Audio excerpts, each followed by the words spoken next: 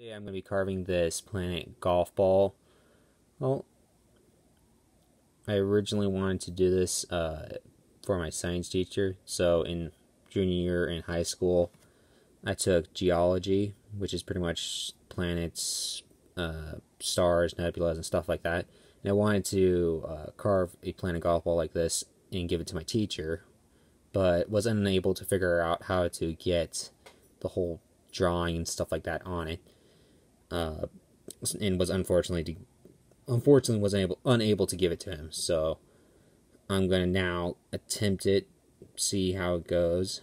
My plan for this is to take my knife and pretty much run it along the coastal edges of the continents, and then push upward using it like a stop cut and letting the land masses stand out and the ocean sink back, kind of thing.